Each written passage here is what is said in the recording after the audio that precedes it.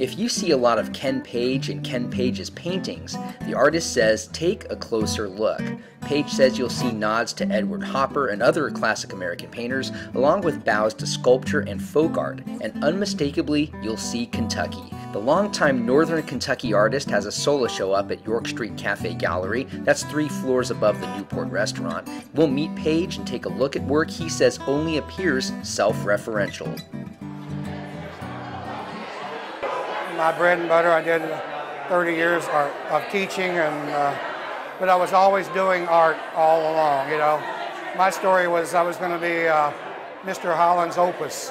I was only going to teach a couple years and become a famous New York artist, and I did have the New York show and other shows and the ups and downs of the art world.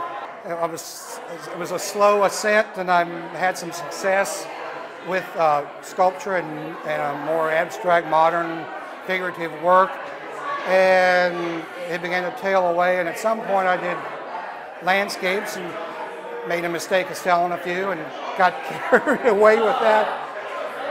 But I've come around the circle around back to this more figurative, more work where I can say something. As I always told my art students, it's on my way to creating a masterpiece. I did, you know, so I'll do one, and that's kind of how this artist at work came about. I was doing portraits of me doing some artwork, and then well, I'll add Picasso painting a cow, and then it just kept moving on from there. First, you know, some of my heroes, and then some that are not necessarily my heroes, but they somehow are in the art world, and they have influenced me one way or the other. You know, I'm there because I was there, and there weren't any other models, and so I would run out with my little self-timing camera.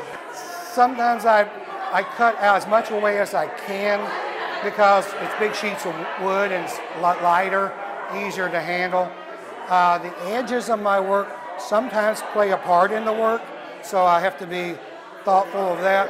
Other times, I'm confused about how to end the problem, so I will leave small parts of it left out. When I do painting and sculpture, I move from one to the other, and this is a good transition. If you see some of my sculptures recently, they would echo the same shapes and movement, and it just helps give more 3 dimension to the object, maybe.